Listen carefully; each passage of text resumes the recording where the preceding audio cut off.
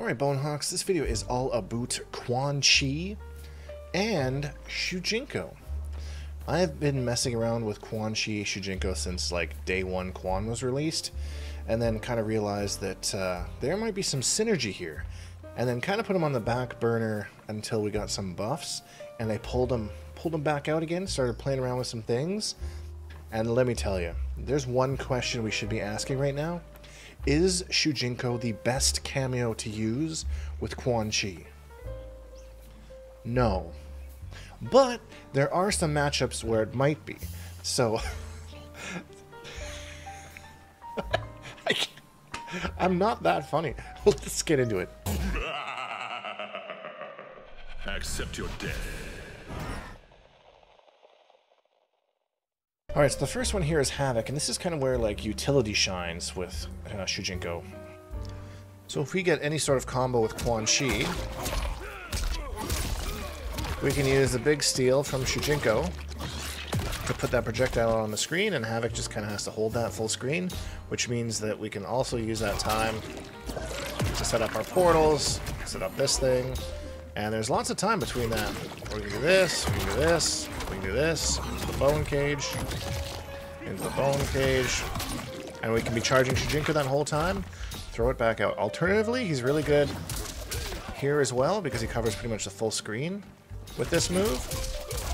Pushes back full screen, which is totally where we want to be, and especially if you want to use it in pressure, like say our opponent's kind of give up his turn, we go down one into, down one into that, create some space, and that's +4. So kind of gets Havoc off us, which Havoc is an interesting matchup because even though Havoc isn't the strongest character, Quan does struggle against him because a lot of the things that other characters can exploit, Quan can't because he's so slow.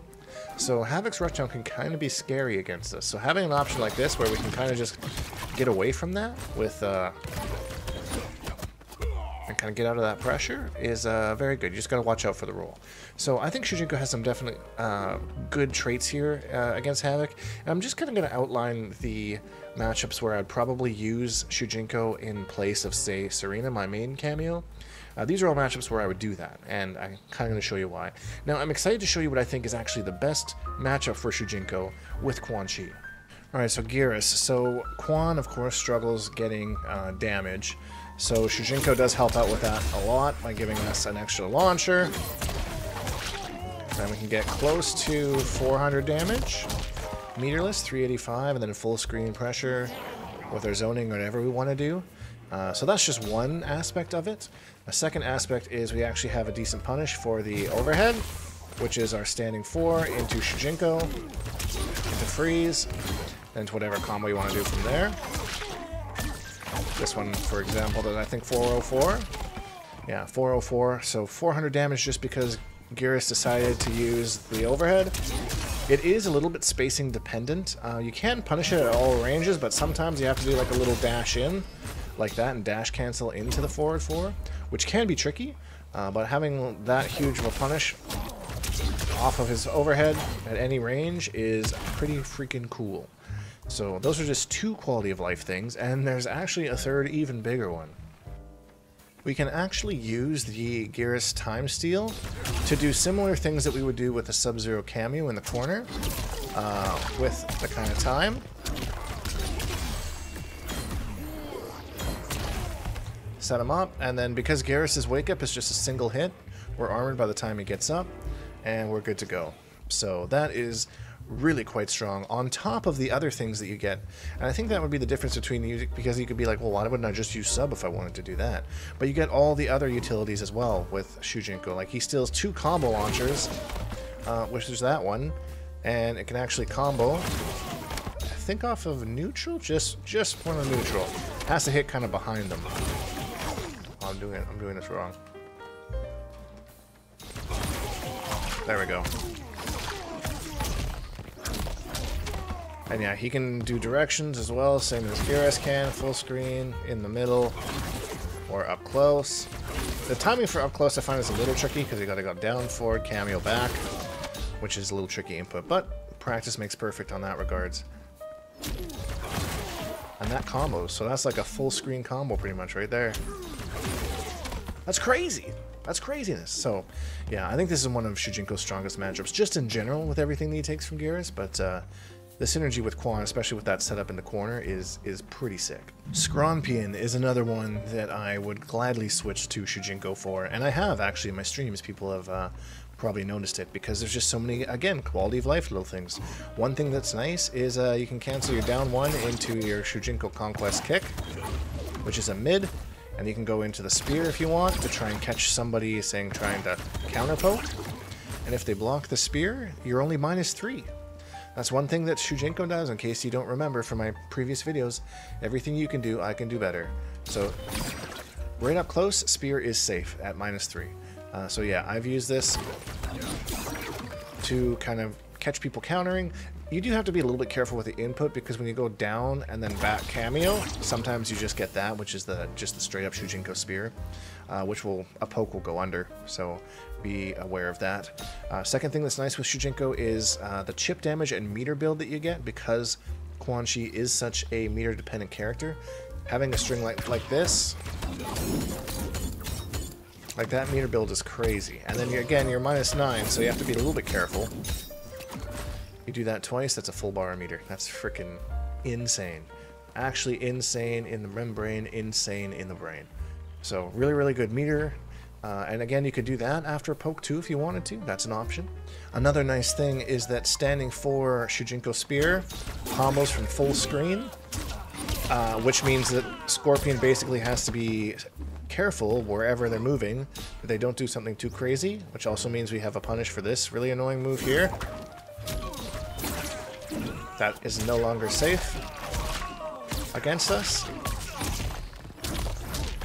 Decent damage too. And all of this, again, is just on top of the fact that he gives us decent damage. We get a combo, we get like a decent damage combo from it because Shujinko adds the extender in there. And we can save our meter for doing other things. We can't really zone Scrompion, but again, more utility. This is actually a matchup I definitely would use Shujinko in mainly.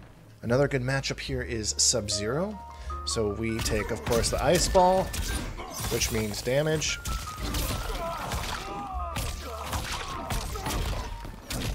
And really good corner carry, 351 all the way to the corner. And then what could be arguably even better is the slide for 110 damage. So not only can we have a decent zoning game against Sub-Zero, we do have to be aware of the Ice Ball, but we can always throw that up for a hit of armor to absorb the Ice Ball, if that's kind of a strategy that you want to do. And then you're just constantly checking the movement with this, with this. Use the hit advantage from that to set up a portal. It's not guaranteed if you only have 12 hit advantage, but still, they're not going to be close to you. You get that as a mix-up too, although not the greatest mix-up, but it's there. So it is unsafe though, so be aware of that. And then we also get some shenanigans in the corner with our portal as well, similar to Garrus. So we can do a standing punish into the Ice Ball, set up our portal, finish our combo however you want to. Then we have our armor. Boom, boom, boom, boom. An actual combo from the low here using the Conquest Punch. Although you can't really finish that combo, so I mean it's something that you can definitely use. But yeah, basically anything into freeze and we get the portal out right away. And then boom, armor active. Time to party. Overhead low, why not? Unsafe, but yeah, so again, and then of course just having the fear of Sub-Zero's own projectile to use against him. That's kind of nice. That's kind of nice, I'm not gonna lie. Raiden works really well with us because we steal the teleport, which is a low attack. So it gives us some mix, so we can do overhead low like that. Boom, boom, boom. Overhead low like that. And the low being a little bit slower than that low makes that a little bit more of a true mix. So that's really nice. And then you can also do something like this. This is a little gimmicky, but I mean, you could if you wanted to break Raiden's armor. And then any armor he tries to do on Wake Up is toast. Not greatest tech, but that corner combo into Shujinko Punch is actually kind of fun, and there's lots of cool things that you can do off of it. This isn't really that great, but this is just hilarious to me. Like, Shujinko coming out with a Peacemaker helmet on is so hilarious. I love that. That combos though, which is kind of nice. Only from certain ranges. Not too bad though. Out that far. And then we get some decent damage with the combo launcher too, if we want to use that. This one isn't anything special, I more just wanted to show it off because of the helmet. I think that's really funny. This one is a little bit more of like a lab rat scenario, but like I actually think this could be really good. Against smoke, we steal the invisibility. So if you get something like this, and you get knocked down in the corner, mix, invisibility, invisible, armored.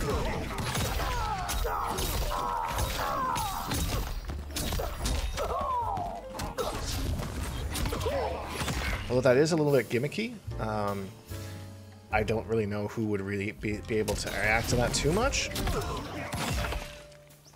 But yeah, invisible 50/50s on top of throwing in our armor as well. So even if you guess correctly while invisible, that's pretty nuts. He can also use this to start combos. That's not optimal, but like that's just like an idea, you know. Let's see what an optimal one will look like here. You have to start it off with 1-2 though.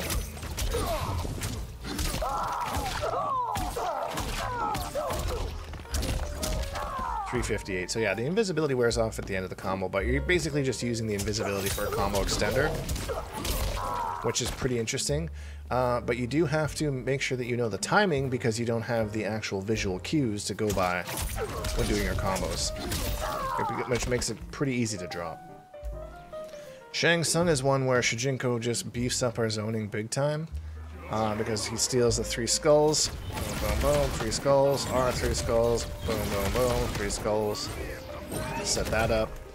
You can actually set up Big Chompy to go slow. And then it becomes much harder to duck those highs because you have a big old mid coming at you. That's some pretty sick chip damage, not gonna lie. And you don't have to use the 3, you can hold it. Just do 1 if you want. Or do 2, or hold it, and do 3. You see 3 kind of whiffs at that full range there. And then if you hit those 3, you get standing 4 afterwards. So you get some projectile combos going on, which is actually pretty nuts, not gonna lie. And then, of course, the big steal is stealing whatever cameo. So then, you get whatever cameo he's using. And then we get our Shujinko back afterwards. And that's it. If you know some Shujinko sauce with other characters, let me know down in the comments down below. But I really wanted to share this because I feel that in a lot of matchups, Shujinko is a really good cameo for Quan, especially because he complements that standing 4 so well, which leads into some really good damage. So yeah, let me know what you think. And if you enjoyed this video, please leave a like because it really helps me out. And subscribe if you haven't, because we make new videos almost every single day. Hashtag Bonehawks, all that stuff, and we'll see all you Bonehawks in the next video.